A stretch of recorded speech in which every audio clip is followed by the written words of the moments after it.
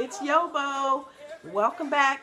Day 174 of life according to YoBo. But this book says Life with Father and Mother.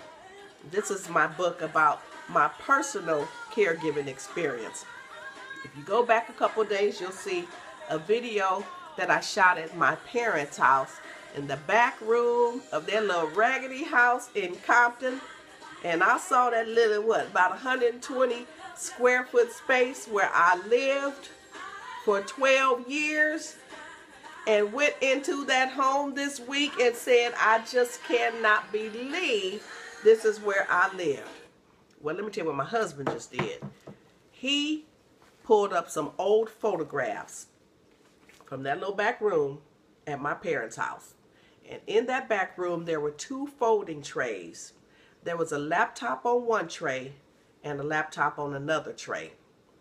That's where he sat to complete his BS degree.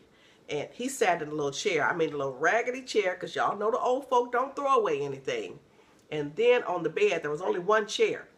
Then on the bed, there was a tray table next to the bed, and my laptop was there.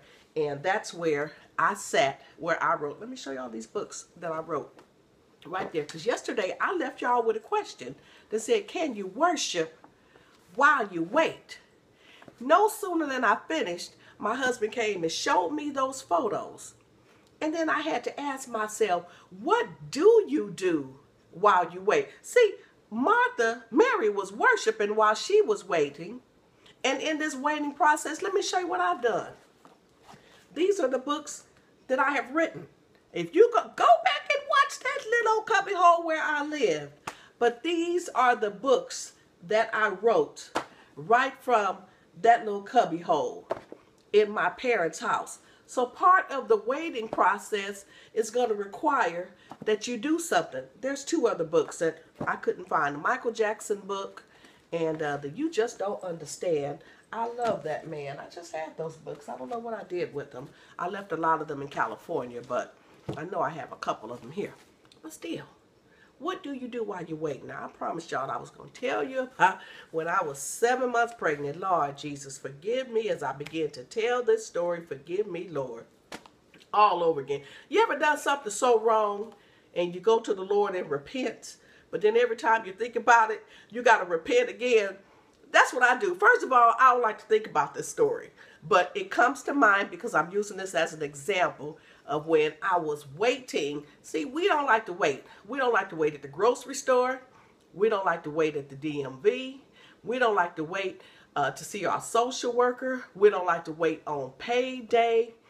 We don't like to wait. We just don't like to wait. We don't like to wait for a scandal to come on next week when we just watch one episode and it's a cliffhanger and we're thinking, wow, I gotta wait till next week to see what's gonna happen. We just don't like to wait. We don't like to wait. And when somebody is in your car, don't be late picking them up. I say your car because hubby and I had one car. He was supposed to pick me up from work. I was 7 months pregnant, off work at 5 o'clock. Got off and he wasn't there, but it was okay. I knew he'd be coming. And people leaving, like, okay, bye-bye. See you later. Oh, you need a ride? Oh, no, my husband's coming. 5:30. I'm still waiting, and this is before cell phones. So, you know, you're looking at your watch. Okay, he's a little bit late. And then when the last person left, you know, so I'm just still waiting. And the longer I waited, the hotter I got.